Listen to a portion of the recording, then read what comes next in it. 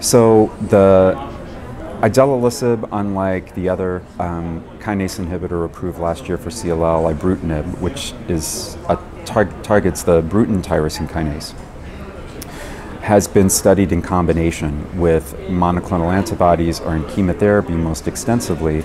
But most of the activity in those combinations, I think many of us understand, is from the drug itself.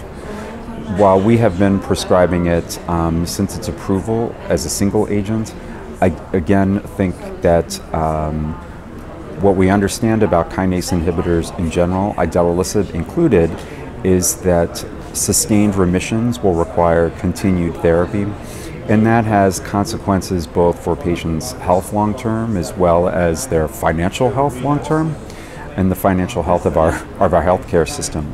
So many of us are interested in rational combinations that can result in higher response rates and allow discontinuation of therapy.